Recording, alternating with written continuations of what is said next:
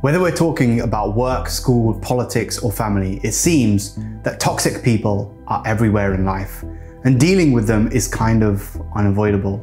If we're not careful, they can really impact us in a negative way, hindering our growth, causing us stress, pain, and even trauma. But how do you know it's time to cut a toxic person out of your life? And instead of trying to reason and communicate, you're better off just walking away and removing them from the equation altogether. In this video, I'm going to share the 6 telltale signs to help you in making your decision. So keep watching.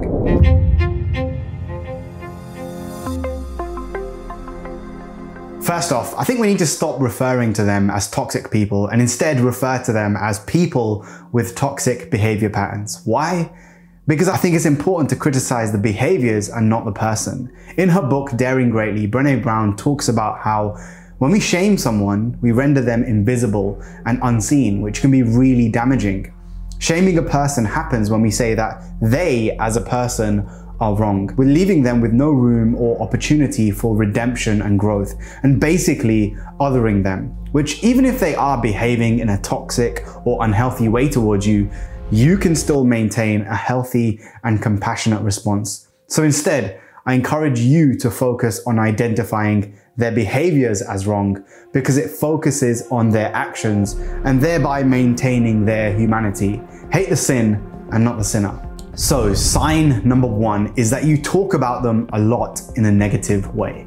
Maybe you're talking to your co-workers or colleagues about how your boss was rude to you, or you're WhatsApping your family members long essays over the phone detailing how their toxic behaviors have been affecting you. Either way, a decent or significant portion of your time is spent on thinking and talking about them. This gives them more power over your life because what we focus on grows. In this case, maybe you've tried to reason or dialogue with them, but it's just not working. So you're spending a lot of your time thinking and just basically cursing the darkness that is still in your life. The second sign is you lose control of your emotions and your temper. I know firsthand how hard it can be to be around someone whose behavior towards you and others is toxic, and a clear sign for me is it always stirs up really strong and powerful emotions inside me. Emotion is first expressed in our bodies, in our physiology, and even in thinking about this person and the things that they've said or they've done. It doesn't matter if they're in the room with you or not. You might notice that it makes you clench your jaw, or you start clenching your fists and you suddenly get really angry. It's important to note here as well that losing your temper can be seen in various forms. Anger, like any emotion, exists on a spectrum, and it can manifest as indignation for the injustice that you feel, or it could be a chronic sense of frustration that builds up over time but never really reaches boiling point.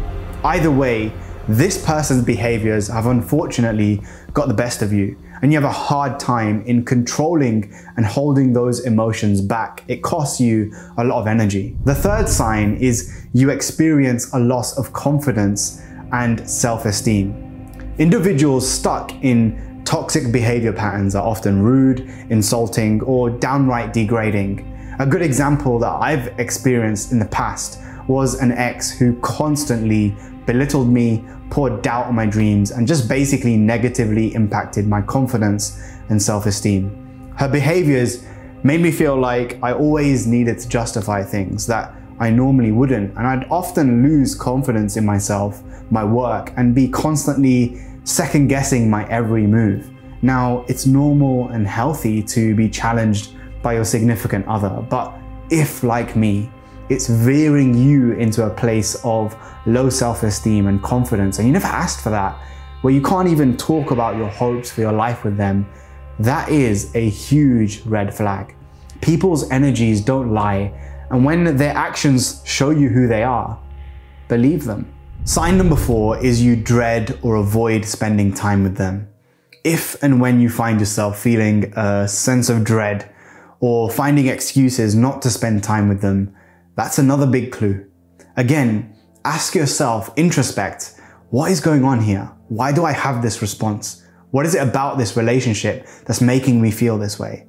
It's only natural that if most of your interactions with another person are negative, you're going to start pulling away and withdrawing, whether consciously or otherwise. And that could be mentally being very distant or disinterested when you're around them, or it could be finding excuses and ways to avoid them entirely. But if this is you and your relationship with that person, it's another signal. The fifth sign is you respond negatively to this relationship with unhealthy coping mechanisms. This could be a number of different things: drinking more and using different substances to numb yourself off or distract yourself. Or it could be other things that are less noticeable, like food, gaming, social media, and TV. Again, this is another big clue that maybe you're not just procrastinating and binging on your favorite Netflix show, but you're using that as an unhealthy distraction and coping mechanism to make the pain go away, when unfortunately, it's not. It's only gonna make you feel worse in the long run. It's gonna give you short-term relief, yes, but not long-term healing.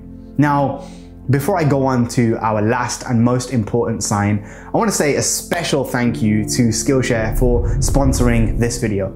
Skillshare is an online learning community with thousands of inspiring classes for creative and curious people. It's a great place for you to explore new skills, deepen existing passions, and just get lost in your creativity.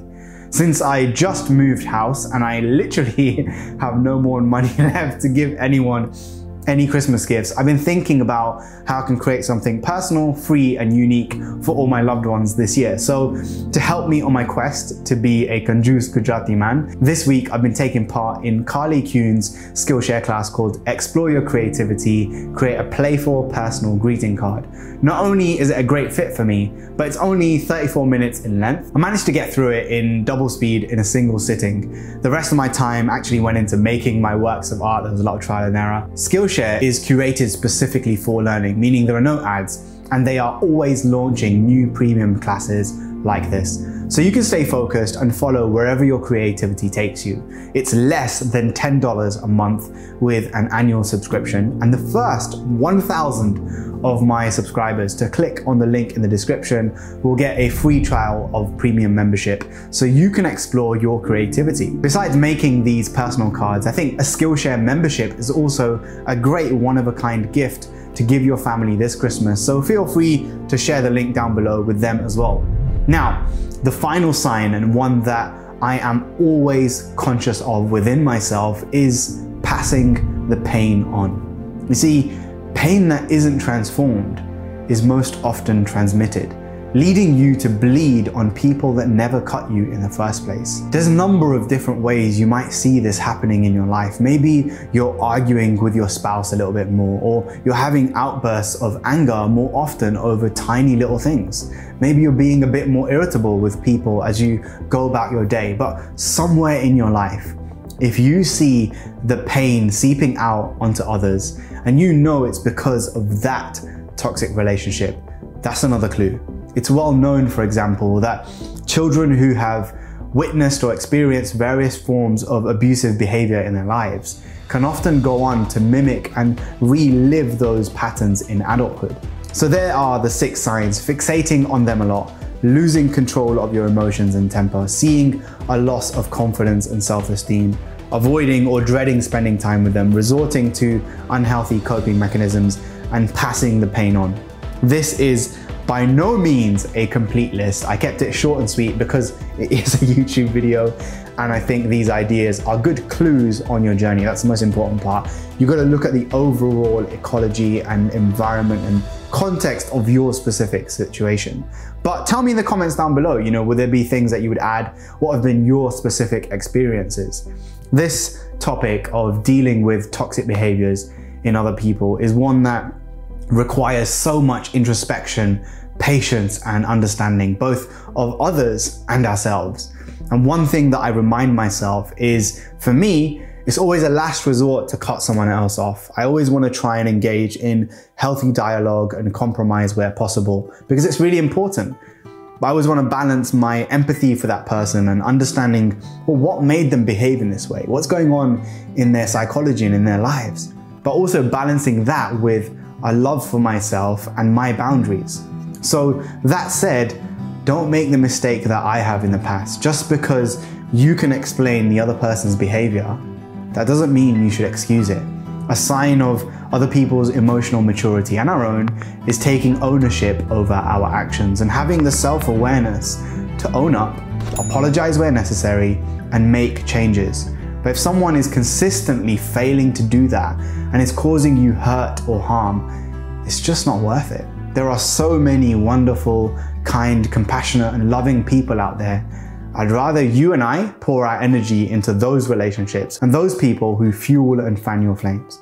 I really hope this video has helped you. I'd love to talk more in the comments, so please do share your thoughts. If you enjoyed this video, click here to enjoy my other video about toxic people and relationships, and make sure you subscribe and turn the bell notifications on so you know when new videos like this come out. Stay safe and be well, my friends.